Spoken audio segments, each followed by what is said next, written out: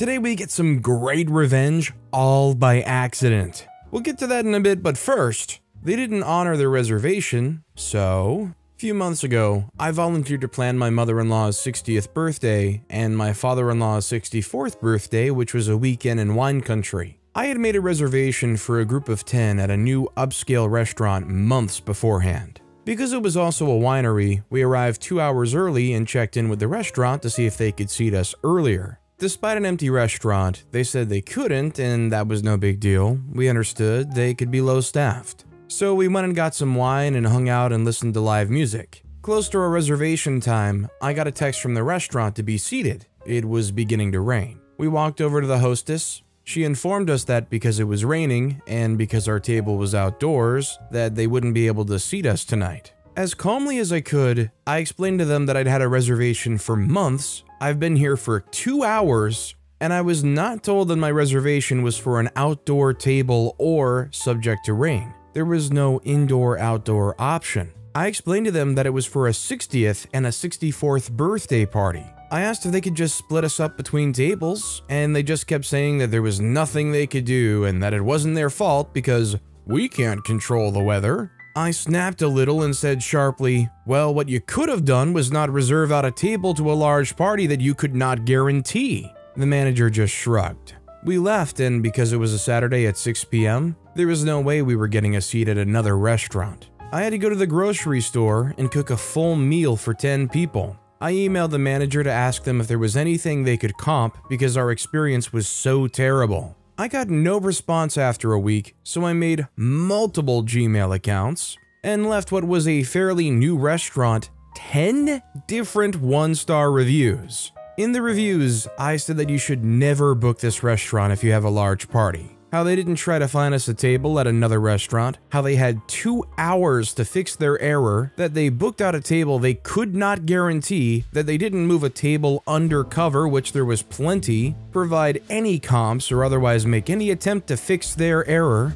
They ended up with a 2-star drop in their Google rating because of my reviews. I left 1 review for every person that did not get a seat. Several days after I'd posted, they reached out offering to comp a meal for my in-laws if our group took the reviews down, which I refused. Isn't it frustrating that only when you're able to actually get through to them and do something that makes them look bad, that only then they're willing to try to help you out, like as if they were some helpful party the whole time? Enjoy your 2-star drop and go take your comp somewhere else. Also, hi, I'm Steven, and if you enjoy awesome stories of revenge, why not hit those like and subscribe buttons down below? That said, our next story is, she told me she was going to lie. I work retail. A lady came in to get a warranty evaluation for her product. Upon admitting to me that it was misused, I told her it didn't qualify for warranty since the problem was due to her misuse. After getting yelled at, she ended her argument with, fine, I'll go to another store and tell them I used it properly. I spent the next little while emailing every single store within her reach about how this customer was possibly going to lie to them, along with a description of her and the product. The head office customer service ended up opening a whole case about her. She'll never get her item replaced. Don't tell me your plan next time after you've yelled at me. I was gonna say that this is overly petty, but when you realize that this person came in, flipped a total witch, insulted OP, yelled at them, I mean, it's plenty good. If there's anything to point out, it's her being so dumb as to willingly come in and admit, hey, I misused this, can you repair it under warranty? Just tell a white lie and say it broke on its own or something. At least try to be nice, maybe they'd still help you out if you were polite. Our next story is, make your Facebook bio about my pregnancy? Okay, now it's viral how rancid you are. Alright, so my sister-in-law, husband's brother's wife, has really not liked me for some time now. It started with gossip while being fake nice to my face. When we found out, we told her off and she hasn't let it go. A couple years ago, we announced our first pregnancy and she went around gossiping about that. So I decided with this next pregnancy to wait till I'm 20 weeks, halfway, to announce, to hopefully reduce the chances of something so asinine happening. We announced just a few weeks ago, and lo and behold, out of all the things she does, she makes her public Facebook bio, for freak's sake, be more consistent on your birth control, skull emoji. I was shocked, but also not. but I would hope considering she's older than me and my husband, maybe she would take the high road by now and ignore any negative feelings about it. I expect her to talk crap about me at this point, and I'm not surprised. But about my unborn baby? My family? No. What the heck? That's crossing a line. So my revenge? It's already public. You want attention? Okay. I made a TikTok with the screenshot, and now 80,000 people and counting are commenting, talking about how jealous and weird she is. I suppose I could be more petty, but imagining her seeing the mass negative response to what she did is very satisfying. And that is my petty revenge. And it feels great. I'll tell you one thing, TikTok comments are ruthless. So I can tell you without a doubt, if this TikTok frames her in the perfect light, there is going to be some savage stuff being said about her. Our next story is, Karens keep stealing from my garden. On a property with a beautiful lawn, and it came with side garden running along the fence bordering the sidewalk, full of herbs like mint, lavender, and oregano, some small carrots and other stuff. Quickly learned that several older ladies in the neighborhood felt entitled to my garden. They were reaching through the fence posts up to their shoulders, going as far as their arm could reach, grabbing what they could and filling their plastic bags. They would wait till someone was out of the house or early in the morning to make their grab and run, so they were well aware they were in the wrong. Just knowing they were doing this whenever we were out of the house made my skin crawl. So I ripped out the garden. Less work for me now. It honestly became too much work and messy to have, but it wasn't a big deal and there was plenty of it to go around. I hate gardening, so it was a relief to get rid of. I also didn't like that the garden had become an invitation for thieving grannies to intrude on my property. I was planning on removing the garden eventually, but wasn't in a rush and didn't care enough. They just accelerated my plans to get rid of it all by fueling me with spite. If only they had asked and introduced themselves, I probably would have kept it a little longer. 100% they knew they were completely in the wrong, that's why they would try to wait around for the right time. The only thing that would have made this even a little bit better is if they had the gall to contact you and be incredulous while you ripped it all out. It's kind of sad to see a garden get ripped out, but needless to say, all of these people did not deserve access to those plants. Our next story is, threw out roommate's food. Hello all, this past Sunday I moved most of my things out of my apartment. I have 3 roommates, one of which is a close friend who's barely there, not even once a week. So this post is about the remaining 2 roommates. On Sunday, I bagged up my fridge items and left them in the corner of the fridge. I did the same for my freezer items and left them in the freezer. Let the roommates know I would be back Wednesday, today, to get my things and drop my keys off. I got to the apartment tonight, and behold, my things left in the fridge and freezer are gone. I text the roommates and ask who threw my stuff out. The roommate I'm friends with / is never there responded saying she didn't, which I figured. The other 2 were jerks and don't like me too much. The other 2 don't respond and have about an hour and a half plus to respond before I do what I did. I end up seeing 1 out of the 2 remaining roommates and ask her about where the bags of food went, and she plays dumb and says she has no idea and never saw them. Total BS. No one ever throws stuff out in the fridge / freezer without asking the others first. That's been a standard with everyone. So after I load up the rest of my belongings in my car, I threw out groceries from the 2 roommates in the fridge / freezer. The roommate who I'm friends with / is never there doesn't have food there, and I know what she has, so I avoided those things. It felt good to get even. They threw out new meat, vegetables, produce, name brand stuff of mine, expensive stuff just to be jerks. So I decided to be a petty jerk back. Update, saw one of the 2 roommates today. I was on the phone the whole time and ignored her. She followed me through a parking garage, to an office, and back. I got into my car, finished my call while she screamed at my window. She tried standing behind my car not to let me out. I waited and she finally moved and I left. I texted her after and said something along the lines of, "Hey, I was on the phone and I have to run to work.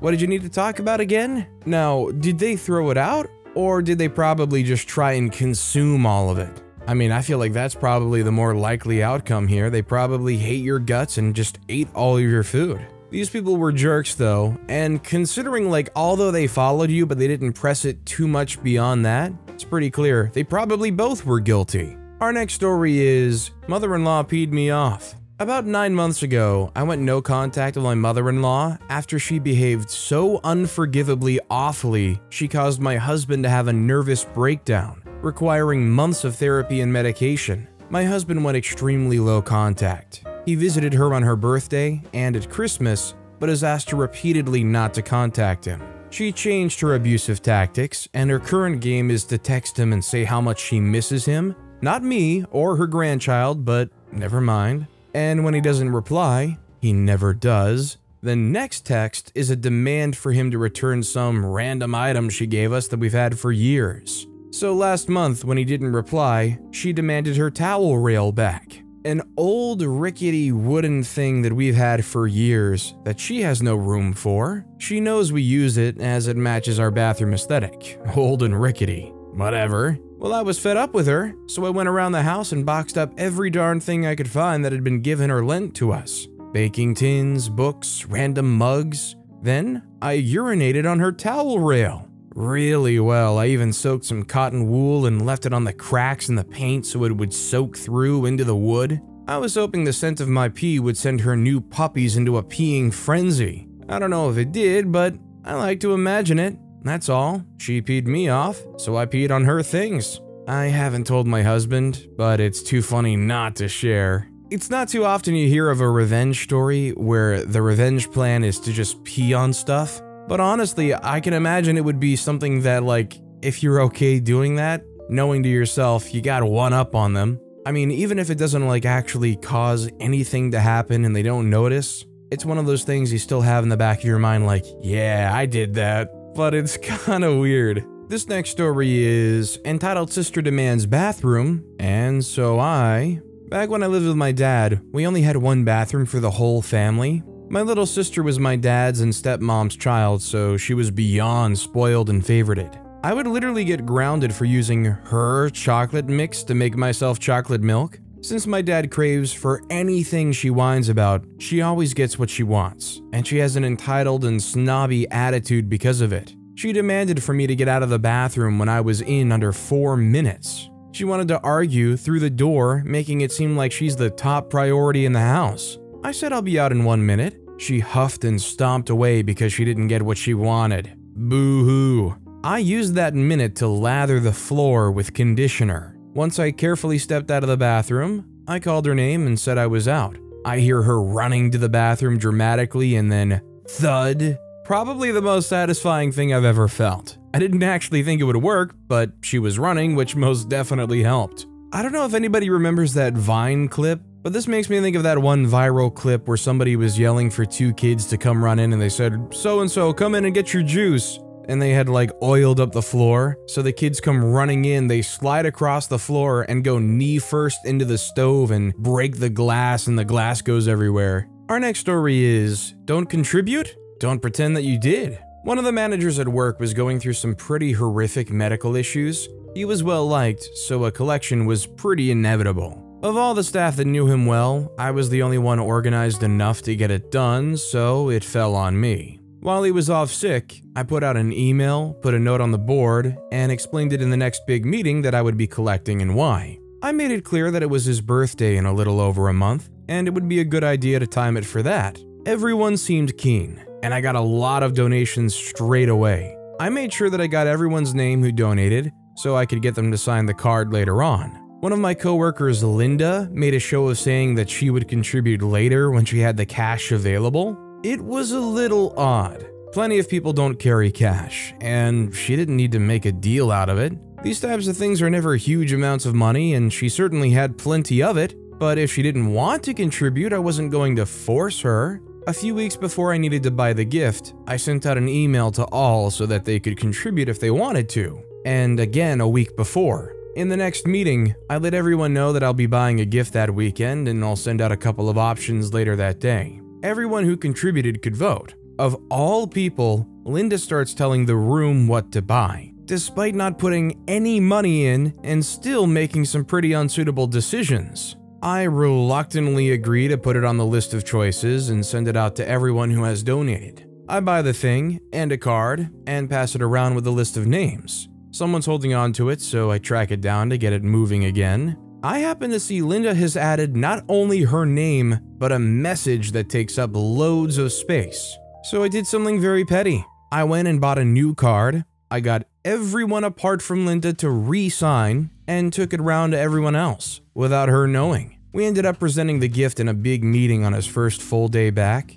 He opened the card in front of everyone. I wish I could have seen her face when she realized it wasn't the one she signed. I'm told she was planning to raise an official complaint, but was told not to be an idiot. Imagine raising a complaint because you got excluded from a card that you in no way genuinely contributed to. Did they think, oh well, I pitched an idea for what the gift could be, is enough to be considered acceptable to be on that card? That you contributed in some small way? Not really, no. Our next story is Dead Phone. I worked as a substitute teacher at a school that had a no cell phone usage in class policy. If you were caught, you had to surrender the phone to the teacher when asked, or get written up for defiance if you refused. To make sure this policy worked, the teachers were required to give the phone back when the class was dismissed. So the total effect for the student was to not have their cell phone until the end of the class. One day, I was assigned to sub for a teacher who was known to be very strict. In her notes, she named a student who frequently broke the rules and to keep an eye on her. 3 minutes into the class, I saw the student's eyes looking down into her crotch and smiling. I waited, moved into a position where I could see the phone, and told her to hand it over. At first, she refused, saying she was just holding it in her hand. The class giggled. I asked again and she complied after turning off the power, muttering "fat freaker" after I walked away, again causing the class to giggle. Rather than confront her on that, I simply put her phone on my desk, in a location next to my keyboard, out of sight from the class, and pressed the power button. The petty revenge? For most of the next hour, whenever I was at my desk, I would surreptitiously keep touching the screen to keep it lit up. By the time the class ended, the phone was out of power. And this was the first class of the day in a school with no charging stations. When the bell rang, she rushed up to me, demanding her phone. I was at the classroom door letting the students out, but told her to just grab it from my desk. She did, and was trying to turn it on as she walked by me at the door, showing me who was the boss. I smiled and told her to have a nice day. First thing they want to do is immediately jump on their phone, get on their social medias, chat with people, complain about OP, but they gotta wait the whole car ride home just to have to put the charger in and wait for it to charge up a few percent. Love that form of revenge. It's just a good thing OP didn't get caught turning the phone back on and kind of messing with it. Cause God forbid, I'm sure OP doesn't want to present the optics of them looking like they're fooling around with a student's confiscated phone. Our next story is Grocery Store Karen. I can't take credit for this one. My uncle is a 76-year-old veteran and still sharp as a tack. He's quite the character and always cracks me up with his stories. As some of you may remember, early in the pandemic when no one really knew how COVID was spreading, the only open stores were supermarkets. They essentially made every aisle a one-way only, in that everyone was supposed to go in the same direction. So up one aisle and down the next. The problem is, if you forgot an item and went back, you risk going in the wrong direction to retrieve it, or having to go down the aisle next to it just to come back up. I remember a lot of people not really observing these signs as it was kind of absurd. Most supermarkets at the time were also offering special hours for seniors so they could shop in a less crowded store, usually at 7 or 8 a.m. My aunt and uncle went grocery shopping during this hour. One day while waiting in line to pay, my aunt realized she forgot an item and asked my uncle to go retrieve it. But when he got in the aisle, he was facing the wrong direction. Seeing as though there was only one other person in the aisle, he went down it in the wrong direction rather than having to go down the aisle next to it only to come back up. But as he started making his way down the aisle, a Karen, clearly not a senior, entered with her cart from the other end of the aisle, going in the right direction. She started making her way towards my uncle, and when she got 5 feet away, loudly said, "You're going in the wrong direction!" My uncle, who was looking for his item on the shelf, was startled and turned around.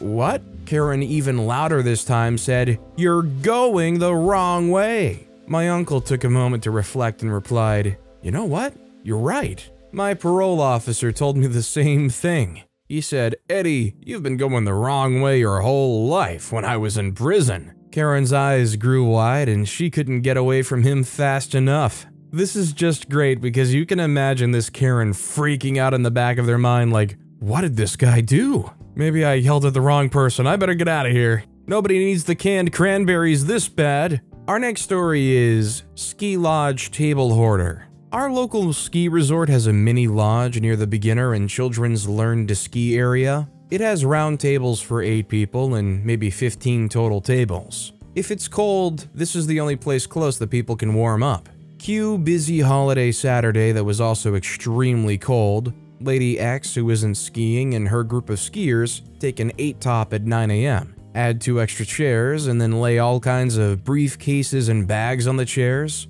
Then all leave but Lady X. The tables have signs saying no saving chairs and tables. Over the morning, I watch as this packed lodge has this empty table saved, with X being the only one at the table 90% of the time. At lunchtime, it's a mob scene. So crowded, 3 kids were eating on the wet floor beside this woman. Another family was using a trash can to set food on. We had a table beside her, but only had 3 chairs for 8 of us, so we're rotating. A dozen people asked Lady X for a chair. She said no each time. Everyone in the lodge was eye-rolling this situation. It was obvious as freak because this is just a small hut. Nobody was outright yelling at her because it was so ridiculous it was funny. The revenge, Lady X got up to go to the bathroom, which was in the back out of sight, and had a bit of a line. I simply distributed 9 of the 10 chairs to tables around her table where people were standing. They all accepted the chairs, and the entire lodge was in on it and chuckling.